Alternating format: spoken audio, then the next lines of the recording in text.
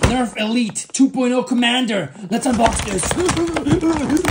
Modulus barrel attachment point, yes. 6-round rotating barrel. Tactical rail at the top, yes. One more tactical rail at the bottom, yes. At the back, we got a stock attachment point. The grip looks nice, and it's got another tactical rail, yes. The shield, it's one of my nards, bro. Look at that, I can protect him. But this thing is pretty good, actually, overall. Talking like that. And by the way, it's slam fire. Big thumbs up for the price and the look of this blaster. I love it. All these little attachment points, amazing.